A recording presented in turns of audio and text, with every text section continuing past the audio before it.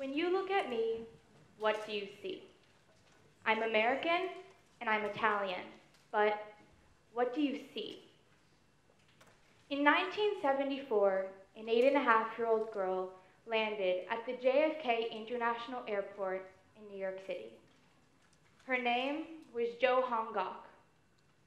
She was born in Seoul, South Korea in 1966. She was abandoned at 4 years old with her little brother and sent to the city orphanage of Seoul, where they were eventually forever separated. One day, the nuns from a nearby convent visited the children at the orphanage. Resourceful, she tugged on their long gray gowns and smiled as big as she could, hoping that she would be one of the selected few to live with the nuns at the convent. The nuns took her in, and there she was well cared for. They were the ones who facilitated her adoption. Immediately upon her arrival to the United States, she was given a new name, Robbie Eisenmesser, and from that moment on, she lost everything she once knew. That was 44 years ago.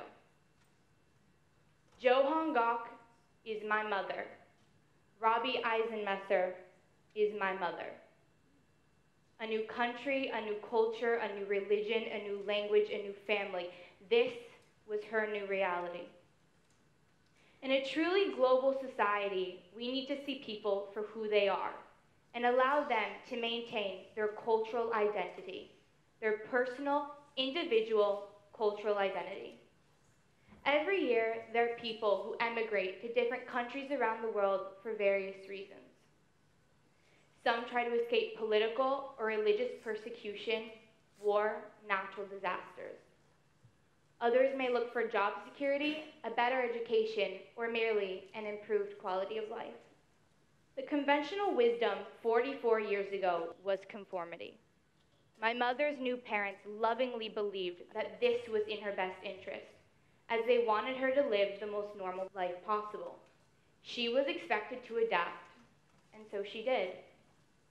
Growing up, my mother lived in an all-white suburban community with not one immigrant in sight. Her mother tongue was forgotten, no longer part of her, and she was enrolled in Jewish religious studies. Other than the memories that she never shared, Robbie Eisenmesser no longer had any connection to her original cultural identity. We live in a society where we so often try to get everyone to do and think like us, to conform. We need to learn to change our mindset and see others for who they truly are and not what we think they should become.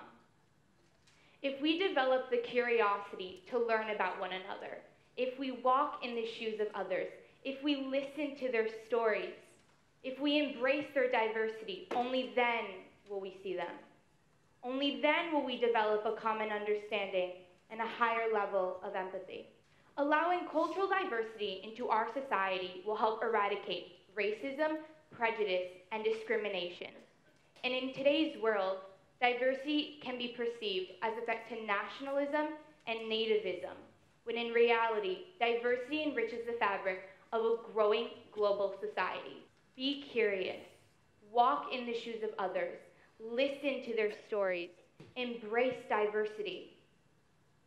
44 years ago, what happened to my mother when she was stripped of her cultural identity may have been socially acceptable. I, however, would like to be part of a changing society where cultures are embraced, where we give people the opportunity to hold on to their cultural heritage, their cultural identity, and their individuality. Now, look at me again. Who do you see? Thank you.